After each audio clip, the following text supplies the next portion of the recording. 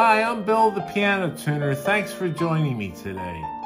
Jean Henry Pape, known as Henry Pape, was a German-born piano maker located in Paris, France. He was a prolific piano inventor.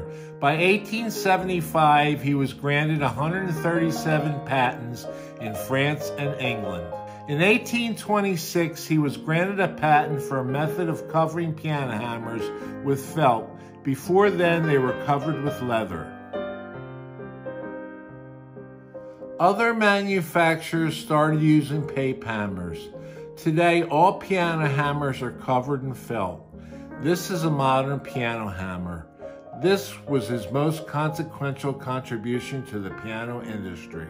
Next time, we'll discuss one more contribution that Henry Pape made.